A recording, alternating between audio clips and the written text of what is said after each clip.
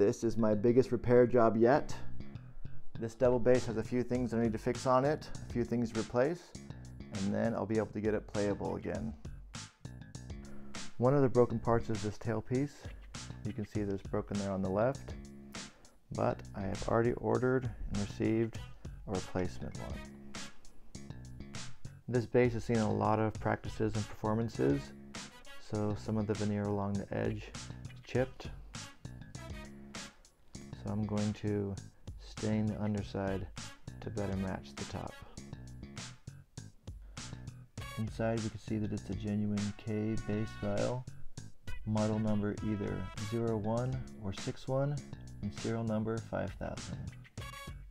The back side also has miscellaneous scuffs and chips around the edge. The goal of this job is not a perfect restoration, but I want to get it playable and structurally sound.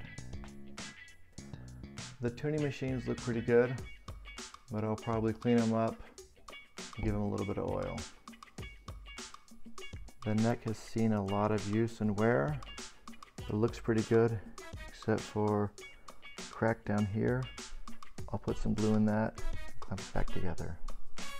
I'm using this glue-filled syringe to get glue into some of the cracks underneath the veneer.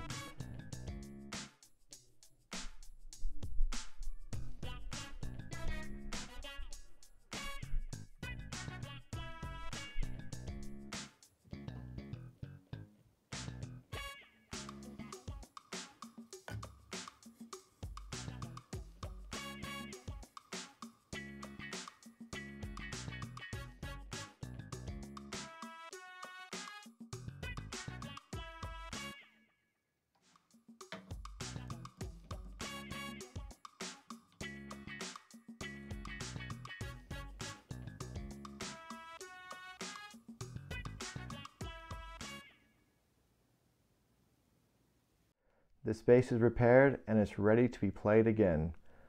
One of the biggest problems it had was this broken tailpiece, but I was able to replace that and now it's strung up with 4 strings again. Along with that, there were a few pieces where the top and back had become separated, so I was able to re-glue that and now it's strong and sturdy again. I've never really messed around with an upright bass like this, but it's a lot of fun.